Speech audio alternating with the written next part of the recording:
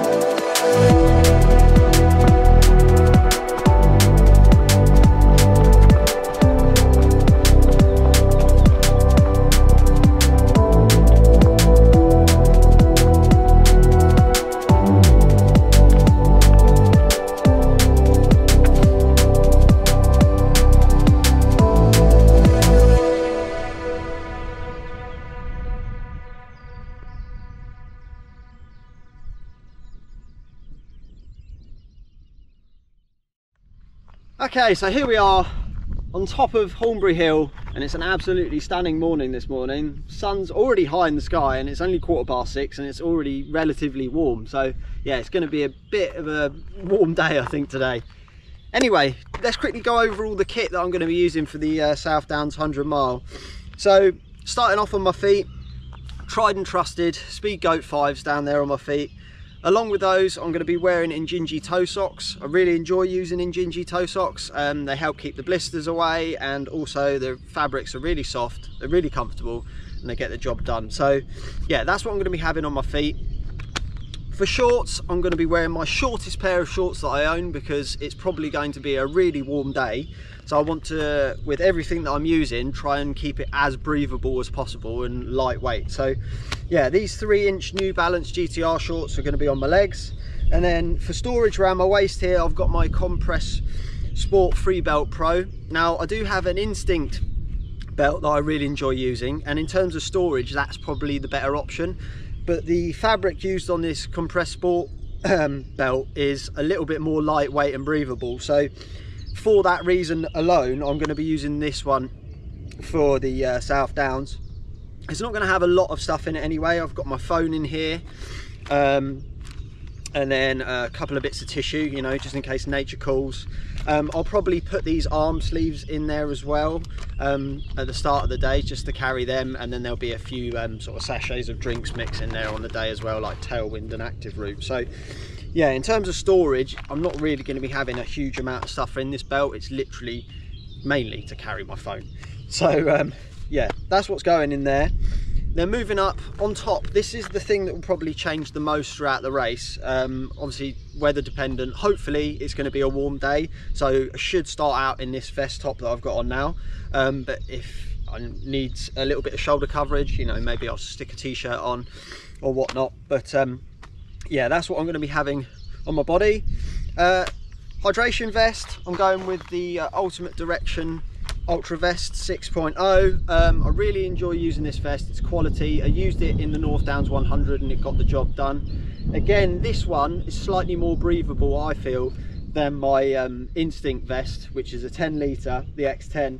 So yeah, I'm going to go with this one. Again, it's tried and trusted. I know it's gone over 100 miles. It can carry everything that I need with ease and have a little bit of extra space as well if I need to carry a few more things, pick stuff off on an aid station or whatnot. So yeah, we're going with this one. And then on my head, as you can see at the moment, I've got this buff Sunto hat on, but the bucket hat could be coming out to play on race day, because as you guys may well know, I do enjoy wearing bucket hats, especially in the summer. So yeah, that's about it. Oh, arm sleeves quickly. Yeah, so I'll be wearing these probably in the evenings or early morning, just to sort of like keep my arms warm and keep the chill off if the temperature does go down. Other than that, I think that's about it in terms of clothing. I do have to have the mandatory rain jacket, so I'm going to be using my Innovate little sort of really breathable, lightweight race sort of like pull-on jacket. I don't expect to use it at all. It's literally being packed in the back because I have to have it to tick a box for mandatory kit. So that is the lightest jacket that I own, so that is the one I'll be carrying. Head torch, I'm going to be using my Moonlight Brightest Day 800. Quality head torch, super bright, gets the job done, absolutely no issues with that.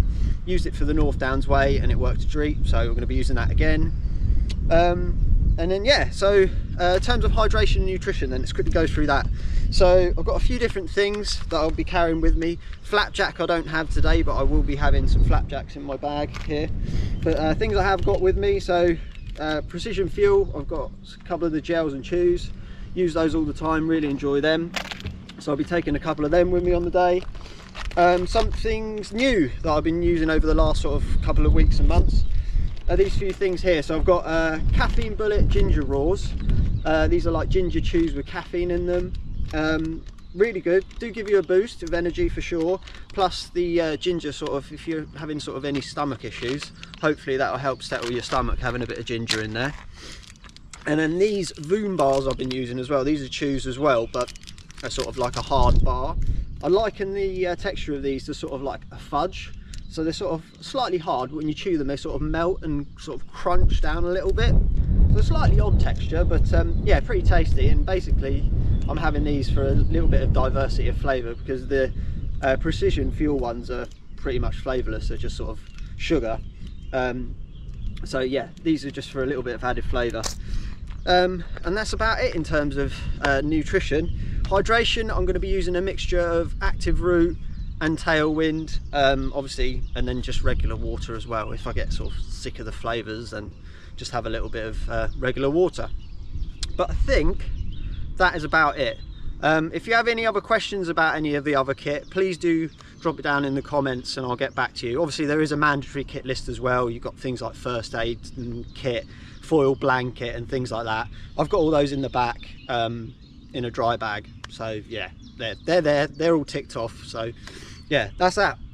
In terms of targets and goals for this race as well, so I haven't really talked about it throughout the training series, but I've had a think, and basically I want to try and beat my North Downs Way 100 time. I think that's the main goal for this race. I think it's doable, especially with the amount of training I've been put in, and on paper the North Downs Way is slightly tougher than the South Downs, so hopefully I should be able to beat my North Downs Way 100 time. So sub 22 hours I guess is the A goal for this race. And then my B goal I guess will be sub 24, and then C goal will be just to complete it regardless of time. But ultimately it's all about having fun, enjoying the experience, and yeah, just enjoying the journey, I guess, of the 100 miles across the sort of South Downs. So yeah, I guess that's about it. I suppose that's all left to say is thank you very much for all you guys' support over this last 10 weeks of training. I really do appreciate it. All the lovely comments that you guys have left have really helped keep me motivated and pushing forward and getting all the running done and all this training done ahead of this race. So yeah, I'll leave you guys now on the top of Holmbury Hill. I'm going to turn around and head home and enjoy the last little bit of this final training run. But once again, thank you very much for all your support, and I'll see you in 2 weeks time at the start line of the UK Ultra South Downs 100 miler. So that's it for now. Take care, stay safe, and I'll see you in another video. Peace.